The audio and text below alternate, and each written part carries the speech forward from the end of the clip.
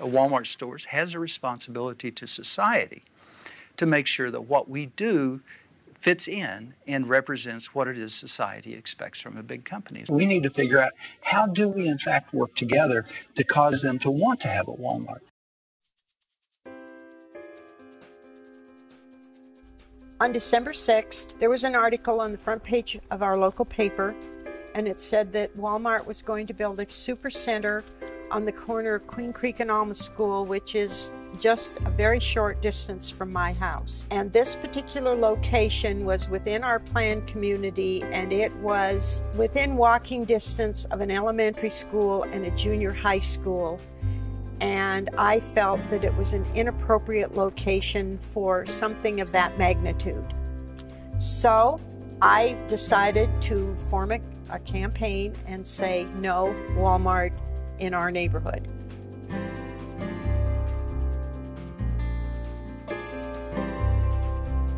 Living as Christ has taught us, we begin to transform the world. This transformation is visible in the reading that we have from Acts. We're really trying to show why the work that we're doing is the work of the gospel. The lesson we learned in Inglewood is that we have the ability, through our democracy, to take power and take control and actually hold big companies accountable. As a nation in this world, the most powerful, the most affluent, we have the power to make sure that all have what they need. That this is not some pie-in-the-sky vision, but instead that this is our call as Christians to make this happen. One of my neighbors and I went and handmade some little posters, and we decided that we were going to have a meeting in the local park, which was about a block from here. We had no idea how many people would show up. We were absolutely amazed, and all of them wanted to do something. In the beginning, it was only a few of us. Not a lot of people came to the meetings. Only some supermarket workers and a couple of churches, remember? And then little by little, more people until they started feeling the pressure. They wanted to build the Walmart on this whole parcel. It was going to be 215,000 square feet, and there was going to be... Walmart was going to take this whole space. It's like 17 football fields big. And they were going to build one big box that was Walmart, and then little stores in between, and then another big box that was Sam's Club. People volunteered to do the various chores that we had.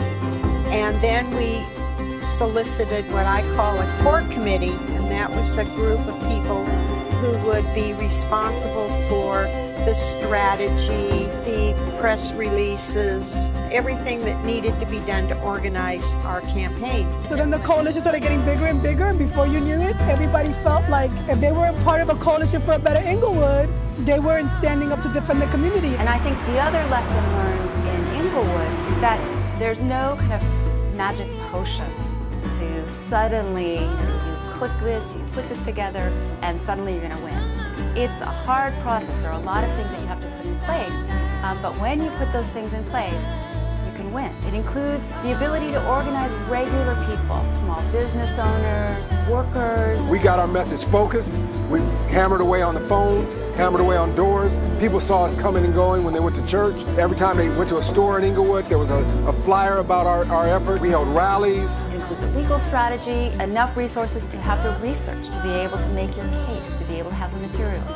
It includes the ability to get out your message through the press, to do media events. Grew to 187 volunteers, and we had block captains and we had area chairmen. We proceeded to gather signatures on our petitions, and we started out with 1,500 signatures, and by the time we got through we had 4,000 signatures, and they were all from people within our, what I call our area code, or zip code. Zip code. Inglewood is the first test for Walmart's ambitious plans in California, and activists say the stakes here are huge. This is like Godzilla eats Tokyo. This is much bigger than David and Goliath. All of the information that was coming from Walmart kept saying it's a done deal. There's nothing you can do about it. We have our zoning. don't waste your time. But we knew better. Then we had numerous public meetings to let the public know what was happening, what the status was. It is not like they came into the small towns in the South or towns that have no business and they brought in business. No, this is something completely different. They represent from Bentonville, Arkansas, plantation capitalism. The future of this community depends on our ability to stop the monster in its tracks. Walmart sponsored the ballot initiative after Inglewood City Council opposed building a Walmart Supercenter on the site. Today, Walmart opponents charge the initiative, Measure 4A, hijacks the city's planning process. It is 71 pages of legal fine print that seeks to cut the community out of its own development process. What they did was essentially tell the city of Inglewood, get out of here. We are the biggest corporation in the world. We can go in and essentially buy an election. We held public meetings, we did our letters, we held private meetings with city council members. We were out on the street and doing the work to ensure the people understood that to those whom much has been given, much will be expected. I'm sure the Walton family believes that they're a good Christian family. Not if they're going to make billions at the expense of poor workers. And I'm sure there's a lot of people that think that they're good Christian companies. Not if they're going to make money off the backs of people who are suffering. A lot of people sacrificed an awful lot to have all the freedoms that we have. And that flag, to me, represents all of our freedoms. Our freedom to fight Walmart, our freedom to live where we want to, work where we want to,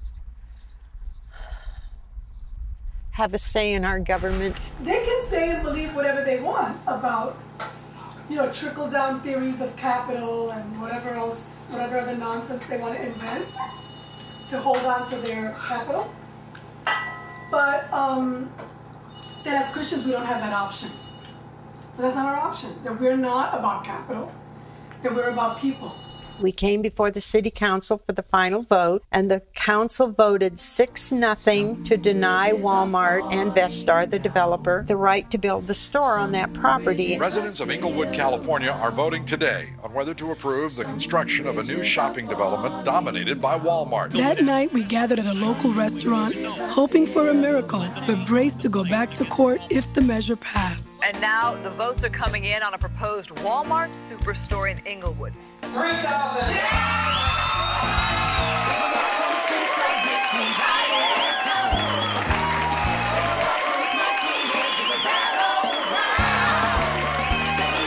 This small group of people took on a giant and won. And it was really meaningful because nobody thought we could win because we didn't think we could win. Some bridges are falling down. Some bridges are still around. The city council in Monroeville, Pennsylvania handed Walmart their hat today. Walmart packed its bags in Cobb County, Georgia. Community resistance paid off for Hickory, North Carolina. Walmart hit the road. Anti-Walmart candidates sweep the Helotes, Texas election. Another trip down the long and dusty for Walmart in Biloxi, Mississippi. When you have a group of people, a small group of people, who don't want you in a community, does that mean you're not going to go there? Thornton, Colorado defeated Walmart. Walmart loses to Plainfield, Illinois. Las Vegas, Nevada defeated Walmart. When Walmart defeated you have a group of people, small group, Walmart defeated who don't want you in a community. Walmart loses to Charlevoix, Michigan. Neighborhood fights off proposed Walmart. Walmart beaten in Walmart loses to Chicago, Illinois. Walmart zoned out. Flagstaff, Arlington, Arizona. Texas. Walmart rejects loses to Stanwood, Washington. Victory, Colchester, Connecticut. Success, Centerville, Utah. Victory, Harrison, New Jersey. Warrenton, Pennsylvania. An anti-Walmart slate was elected to city council in Deptford, New Jersey. Voters rejected Walmart in Lebanon, Pennsylvania. Forced to pay healthcare. City council votes 46. Oregon rejects Walmart's ban. For Walmart mayor, defeated in Glendora, California. Walmart beaten in Medford, Oregon.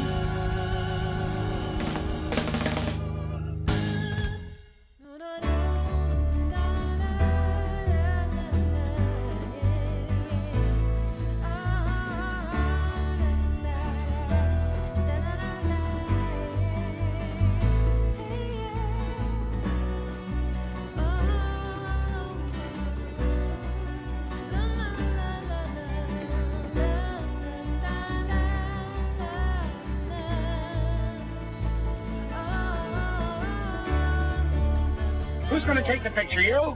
1 million people a year visit Washington's adult home at Mount Vernon.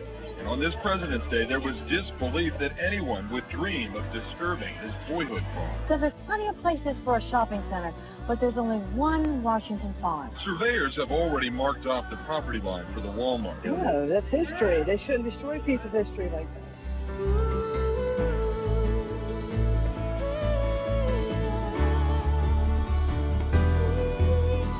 May 29th, a Hawaiian group sued, claiming Walmart and the state violated grave desecration laws and public trust. Where do you get off coming here, a foreign... What if it was their great-grandfather that was desecrated? For now, the remains are being stored in a trailer below a ramp leading to a parking garage at Walmart.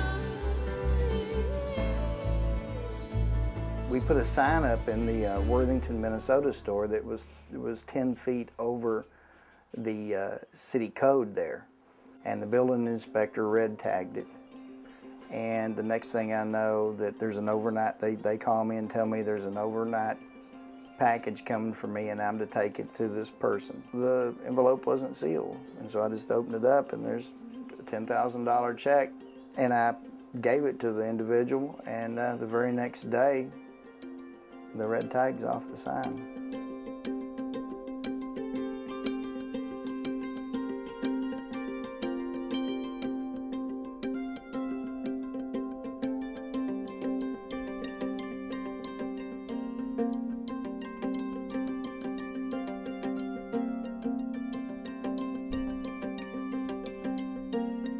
When you have a group of people, small group of people, who don't want you in a community, does that mean you're not going to go there?